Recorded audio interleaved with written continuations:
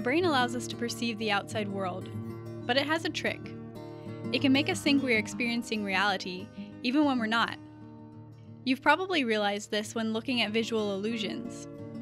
For the most part, your brain has been good to you. You can trust it. But imagine, you're taking a walk when you start to hear whispers. You look around and begin to feel scared. You feel like you're in danger, but you're not sure why. You try to find somewhere that feels safe, but you can't. You wonder why others aren't also afraid, and you wish someone would help you. Maybe this happens a few times. You start losing trust in your own senses, in your own brain. But everyone around you thinks you're on drugs, or worse, they think you're making it all up. They think you should know the difference between what your brain is telling you and reality. You don't know what to do. Even though you're trying your hardest, you just can't make yourself act like everyone else. You want to, more than anything, but everyone thinks you're just not trying hard enough. This is Susie, and that's Steve. They have something in common. They both have mental illness. What comes to mind when you hear those words? What assumptions do you make? The definition of mental illness is a wide range of conditions that affect mood, thinking, and behavior. Doesn't tell you much, does it? Mental illness can produce a huge range of symptoms. However, in our society, we often make assumptions about individuals with mental illness. For example, we assume they're less intelligent, so we treat them differently. We take away their choices, we take away their privacy. We assume we won't have a good conversation with them, so we don't even try.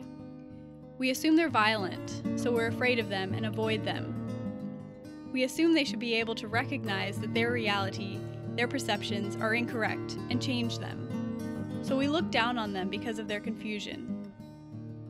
We assume that somehow it's their fault, that they brought it on themselves, so we lack empathy and love. Most of all, we assume that we won't like to be around them, that we can't learn anything from them, so we miss out on an incredible opportunity. So how can we create positive interactions with individuals with mental illness? Do not assume they also have cognitive disabilities or are less intelligent than the general population. In fact, many people with mental illness have above average intelligence. Do not assume they are more likely to be violent than people without mental illness. This is a myth. Each individual is different, and their behavior is related to each specific disorder. Some are more calm, some are more active, some may be in danger of hurting themselves. Definitely do not assume they brought it on themselves. Mental illnesses are caused by a combination of genetic, biological, psychological, and environmental factors. They are not a reflection of the person's character, and getting better isn't a matter of willpower. Basically, just do not assume. Treat them like anyone else, with respect, privacy, dignity, honesty, and love.